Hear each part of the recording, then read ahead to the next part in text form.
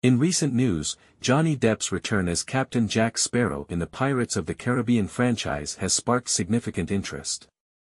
Although Depp has expressed little desire to reprise the role, there's a heartwarming reason behind his recent portrayal of the iconic character. In 2022, he delighted an 11-year-old fan named Kori, who was battling serious health issues, by dressing up as Jack Sparrow for a Make-A-Wish Foundation video.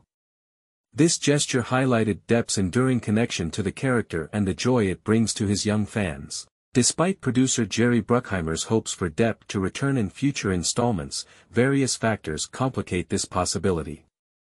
At 60, Depp faces the physical demands of the role, and his focus has shifted toward directing, with his upcoming film featuring Al Pacino. Moreover, following his high-profile defamation trial, Depp has distanced himself from Hollywood.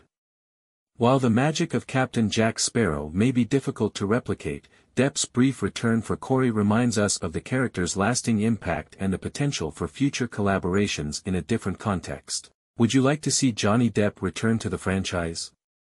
Let us know in the comments.